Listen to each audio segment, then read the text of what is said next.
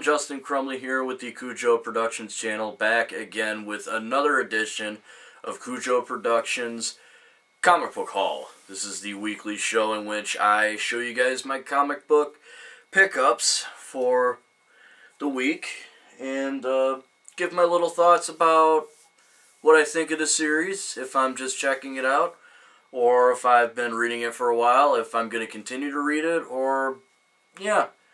So, without further ado, let's get started. Alright, so every one of these videos has started off with this comic book series so far. It's the Avengers. No Surrender. This is part 10. This is issue 684. The Hulk is on the cover and he looks really pissed. That's the face everyone has right now, like with the bracket. The March Madness bracket buster. You guys know my opinion about this. I'm really enjoying this series. Was a little nervous when they decided to do weekly, but so far it's been really good. I'm looking forward to seeing how this continues. By the way, if you guys haven't already, check out the new Avengers Infinity War trailer. It is awesome. I really do hope it's the last one we get before the movie comes out. The movie comes out in late April, which is happens to be when I get my vacation, so that's a great way to start a vacation, I would say. Up next, Peter Parker, the Spectacular Spider-Man. This is issue 301. Issue 300 was really cool. The cover art looks really awesome. Spider-Man on this cover kind of looks like how he did in Ultimate Spider-Man, the Disney XD show. I probably just ruined this for myself and a bunch of Spider-Man fans just by bringing that up. I'm really enjoying this title, actually. I think this is one of the better Spider-Man titles out there, which is kind of fitting, because the TV show Spectacular Spider-Man was awesome. Up next, Titans, number 21. No Friends, No Hope. I don't know if that's the title of the story arc coming up. That's actually Arsenal on the cover there. If you guys know his history, yeah, he had some drug problems.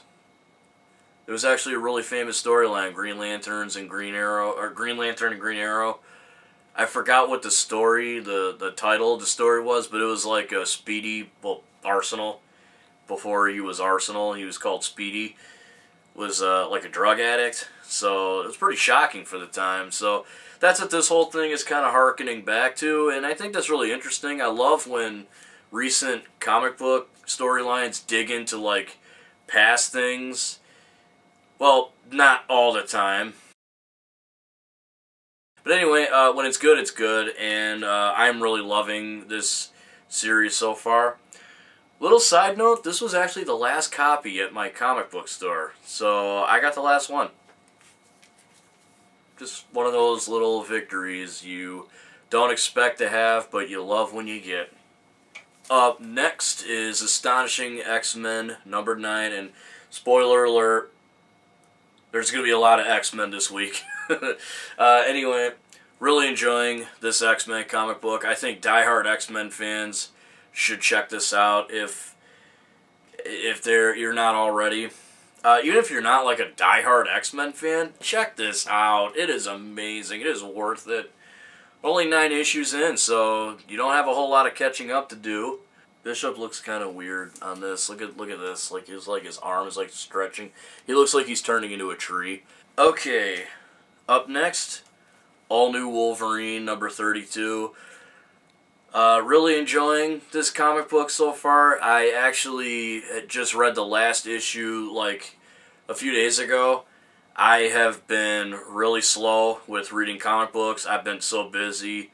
But anyway, yeah, this is actually one of my favorite titles I'm picking up. Well, maybe not up like top 5, but still a favorite. I've been picking it up for a while now. I actually really like Laura Kinney as a character, and I'm looking forward to how Logan, the original Logan, being alive again is going to affect her. I think they should do like a story where they meet up again. I think that'd be really cool. Marvel, get to it. That's friggin' awesome. Still picking this up, and I'm still enjoying it.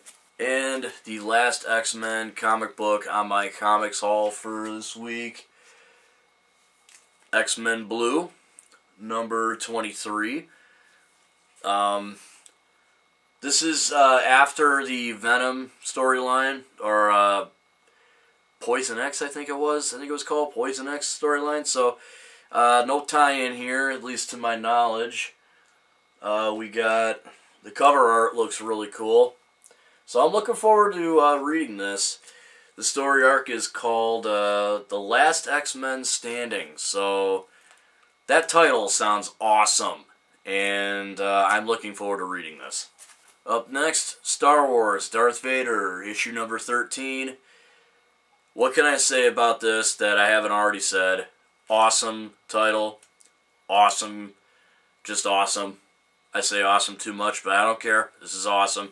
Definitely pick it up if you're a fan of Star Wars. I can't recommend this enough. And for our last pickup of the week, it is The Flash, number 42. This is one of my favorite DC titles. And the last issue was a doozy, to say the least. I'm really looking forward to seeing where they go from here.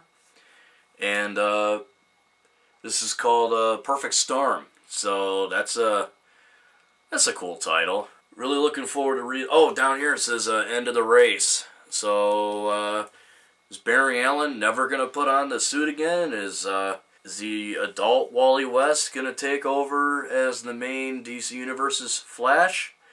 I wouldn't be above that. I like Barry, but I wouldn't be above Wally West taking over.